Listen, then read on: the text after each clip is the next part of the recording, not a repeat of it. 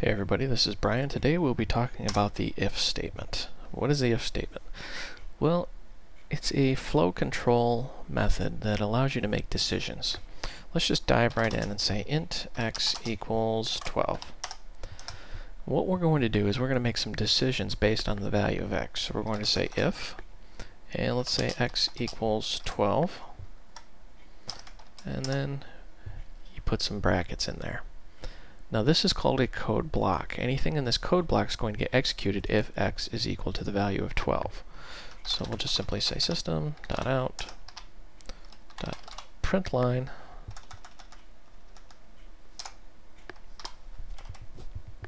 and we'll say x equal 12.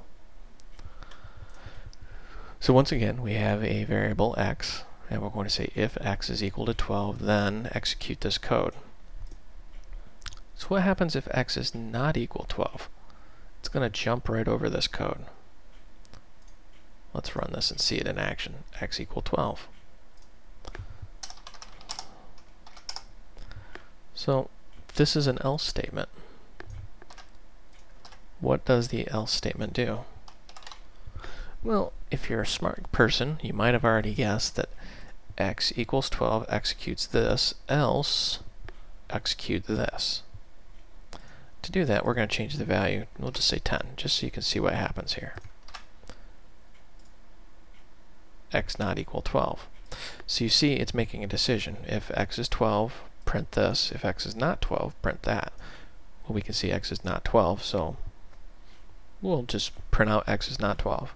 That's the basic foundation of decision making right there, is the if statement. Now, this may seem a little confusing, but this is the foundation of what programs run on, is making decisions. It's called flow control. Now, how can you use this? Well, let's make a better example. Let's just make a boolean here. Whoops. I'm hungry equals false.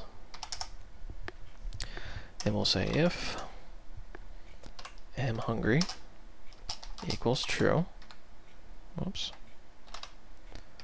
then say else. So now we're going to make a decision. If you're hungry, do something. Otherwise, don't do something.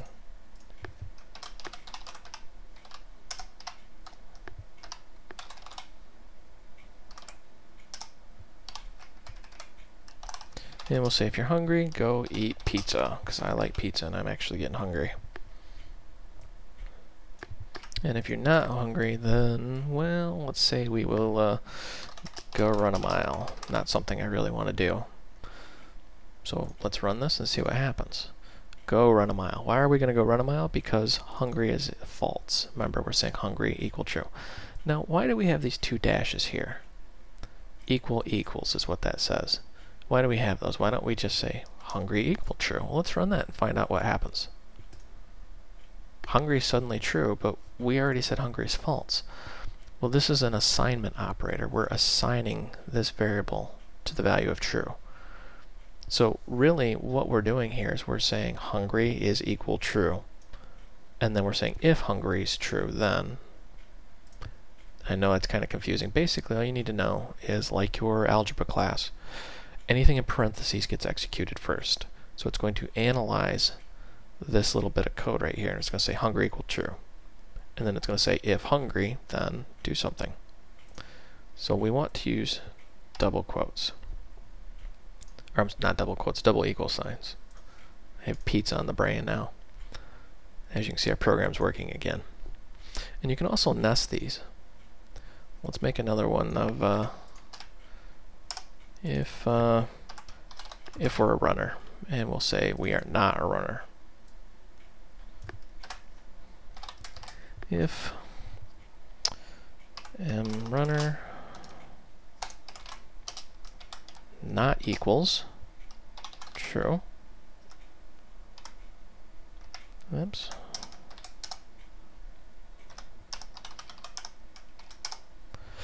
So this is called a nested if-then statement. It's nested inside. So let's just print some stuff out. If runner I am not a runner. And we can say, I love to run. Now this looks a little bit confusing, I'm sure. Let's step through this. We've got two variables, hungry and runner. We're saying if we're hungry, we're going to go eat a pizza. If we're not hungry, it's going to check and say, are you a runner? If no, not a runner. If so, I love to run. Notice this exclamation equals. What's that mean? Exclamation means not. So we're saying if it's not equal to true. Run this, see what happens. I am not a runner. So let's review this real quick. We're not hungry. We're not a runner.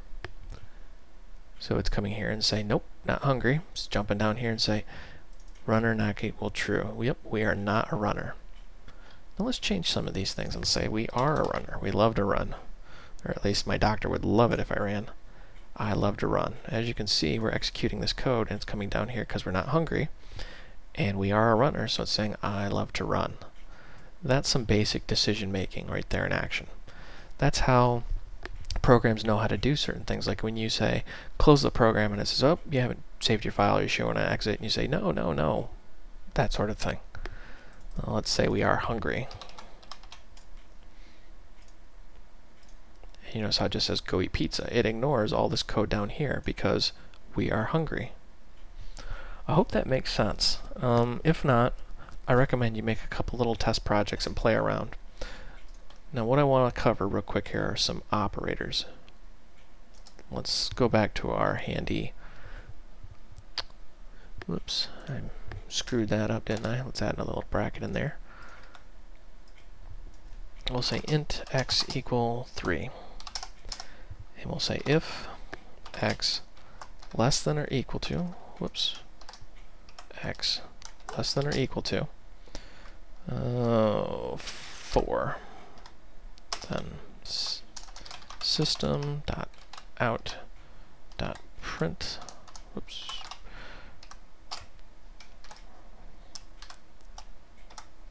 now you notice how this looks a little different than what we just saw, and I also misspelled int. We're just going to print out the word test for the sake of argument. So what we're saying is if x is less than or equal to 4, then print out test. Is it less than or equal to 4? Yes, because it's a 3, so it's going to spit out the word test. Now if we change that to a 5, notice how nothing happens. It just jumps right over it. So let's actually do this. We'll say greater than 4. If it's greater than 4, we're going to spit out the word yes. And as you see, it is greater than 4, so we can spit out the word yes. These are simple arithmetic operators. We've got greater than, less than, equal to, not equal to. There's really more information out on the web. I'm just going to go ahead and assume that you've got some experience with this. If you don't, that is greater, that is less than, that is a sign, whoops, that is equals, and this is not. So this would be not equal. That's the basics of it. There's more, but I'm going to let you go out and discover them on your own. I just really wanted to show you the structure of a if-then and the else statement. Alright, this is Brian. I hope you found this educational and entertaining, and stay tuned.